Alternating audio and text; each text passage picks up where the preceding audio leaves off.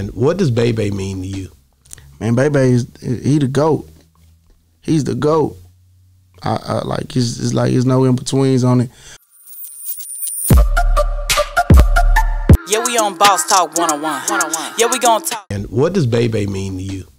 Man, Bay Bay he the GOAT. He's the GOAT. I like it's like there's no in betweens on it. Only reason I say that because Bay Bay put us. He helped us get in position for me to understand a lot of different motions and movements and how to goddamn network with different individuals.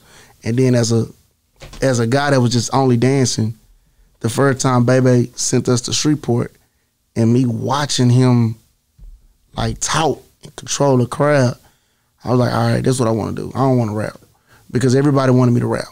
Hit that, man, you might as well be a rapper. You got the swag. They know I know how to talk. You know what I'm saying? You might as well go make you a song.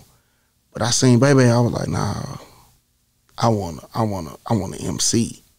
I wanna control the crowd. I wanna make everybody touch their toes. I wanna make everybody spin around and do the hokey pokey. Like, look what this man doing. Look at the influence he have on the culture out here. So I was like, man, I want that for Dallas. And we didn't have nobody like that.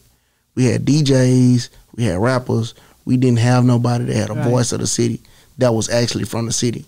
So like, Bay Bay, we always have powwows, and you know what I'm saying?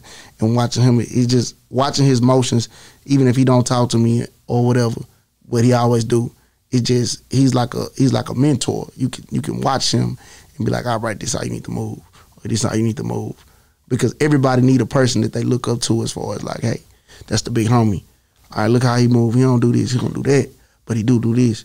All right, he might do that wrong, so let me fix that so I don't have to go through that. So that's how I look at Bay Bay. Like, he a big dog. Like, Was he one of the reasons that you ended up on K104? Probably so, because one thing I've grown to learn, the things that people say behind closed doors and behind my back puts me in a win-win situation or a lose-lose situation. I could bet probably my last dollar in my pocket that he was probably in my favor on my position. He could have been in one of those rooms. He could have. I will bet it. I don't know, but I could bet that that's just because he's always been genuine to me. You know how people be like, hey man, I don't fuck with him because so I can't say that. I can't have no ill will intent, you know what I'm saying, on this man, you know what I'm saying, because he done did too much to put me in position to be who I am.